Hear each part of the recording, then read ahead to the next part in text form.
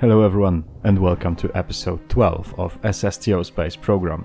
Today we are launching an absolutely massive ship to Jool because, as expressed by more than 40 of you, we will be building an outpost on Pole.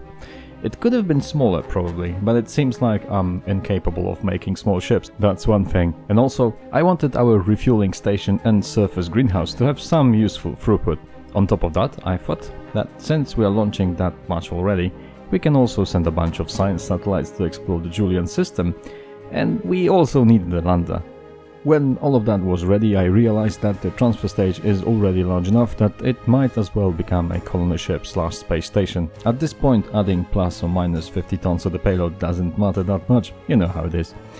So we ended up with a colony ship that, with everything included, weighs around 600 tons. We will launch everything in 2 launches, or 3 if you want to be very precise. The first part you see right here is the heaviest and by far the largest payload we're going to put in orbit using the OCOD-2 SSTO launch vehicle. The colony ship itself, which is the payload, weighs 440 tons exactly and is so large that our SSTO has actually become pointy again. Since this part of our mission to Jool is basically orbital deployment and assembly, I thought music format would suit it better, so I made it a bit more cinematic and I'll let you enjoy the video and the music. Once our vessel is in orbit, I'll talk a little bit about the features of our ship. But for now, enjoy!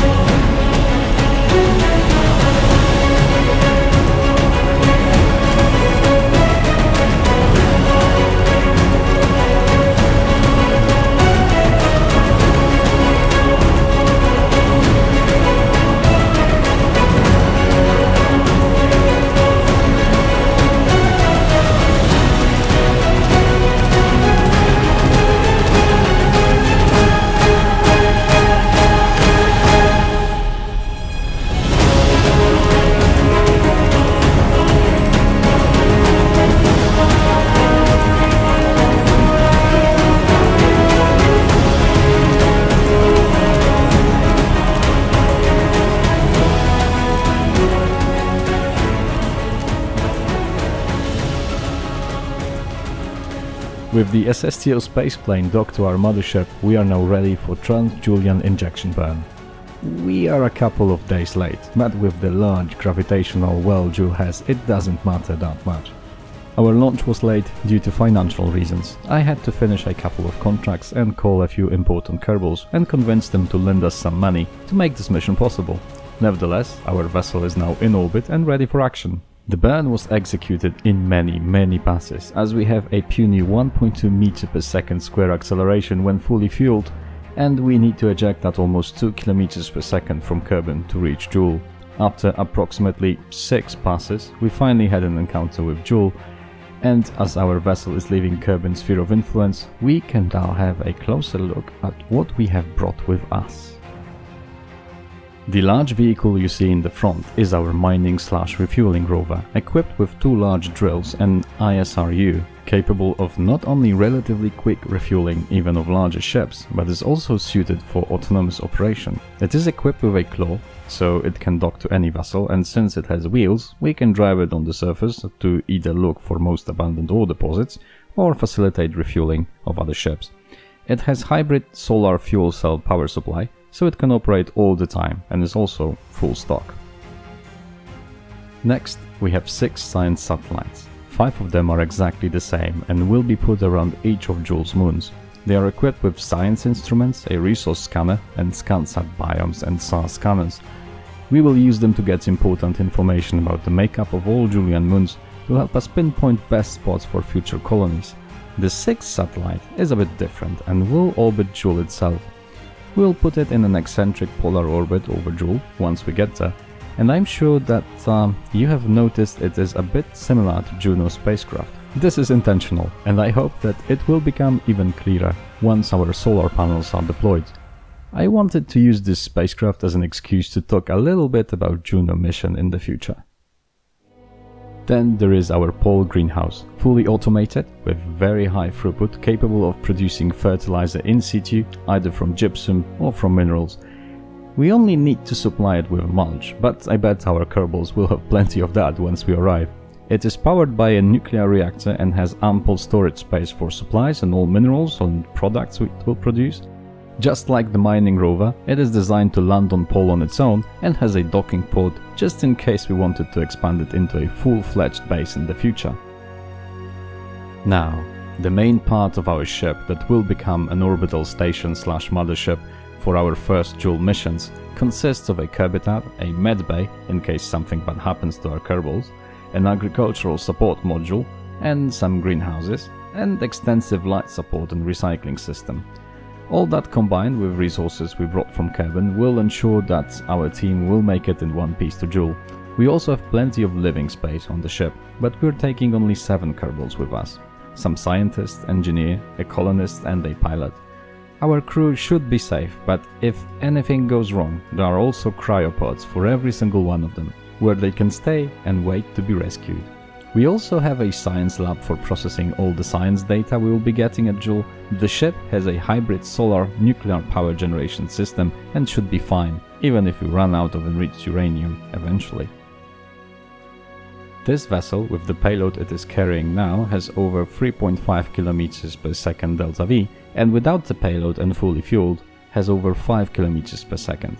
2 round tanks you see right now can hold over 40,000 units of liquid fuel, with 9 extra Mark I fuel tanks holding 400 units each. The array of 9 NERV nuclear rocket motors is going to be the main propulsion system for this beast. That is not all, however. To maintain connection between surface bases on Pole and other moons eventually, we have a small supply lander suited for non-atmospheric bodies. Initially, it is designed to carry only supplies and mulch, but 2 side tanks can be refitted for other goods too. It should be capable of landing on Pole, Bob and Val with varying cargo payload. Last but not least, we have a medium-sized Mark II Science SSTO that can be used as a lander on any of those bodies, with the exception of Tylo. It was meant to be a lathe lander, but could fit any other role just as well, and probably serve as a fast transport ship around the Jool system as well. It has enough delta V when full to also go back to Kerbal if at any point that would be necessary. Once every module on our ship was activated, every habitat was running, power generation was in place, purifiers were purifying, life support modules were supporting life, and in short, everything was up and running. It turned out that our crew could stay on the ship for about 16 years before experiencing any problem, and 22 years before they actually became homesick. With that in mind, and knowing that it's way more than we need to make a round trip to Jool, I think we're good. Now, as our Jool colony ship is leaving Kerbin's sphere of influence at almost 4 km per second, I would like to thank you very much for watching, and I hope that you've enjoyed. And if you did, please consider giving this video a like. If you have any comments or questions, please leave them in the comments section below. Our brave team embarks on an epic journey, and we can only hope that they are well prepared. They will arrive at Jool in about 3 years, and in the meantime, we still have a lot to do on Man-Man Minmus. But until then, I'm Mark Thrimm, and I'll see you next time. Cheers!